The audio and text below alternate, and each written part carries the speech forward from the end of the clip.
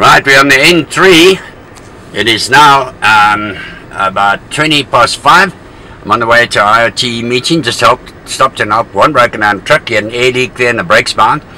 And now there's apparently another truck accident way up ahead near Galuli's. Now I'm miles from Galuli, so this is going to make me, I don't know how late. I'll probably miss the talk, everything.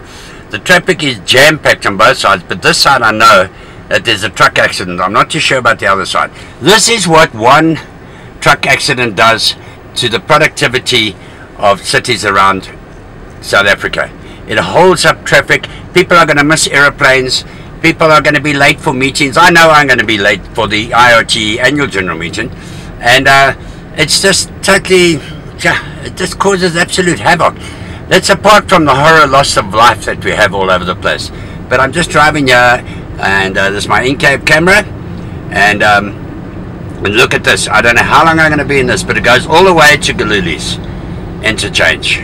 I heard on the radio. And I've just stopped at a truck there, and it had an air leak, and the brakes bound, and they were going to tow it, and I said, don't tow it because it's going to burn. Because already the brakes were up against the drum and getting very, very hot, and smoke was coming out. They took it out the way, and then they waited for the mechanics to come, and as we were waiting, another truck came, and it also had an air leak. One of the pipes came loose, and we managed to get that together for the guy. Truck drivers, very good guys. Sometimes they just help us in the traffic because they know they're causing big hassles.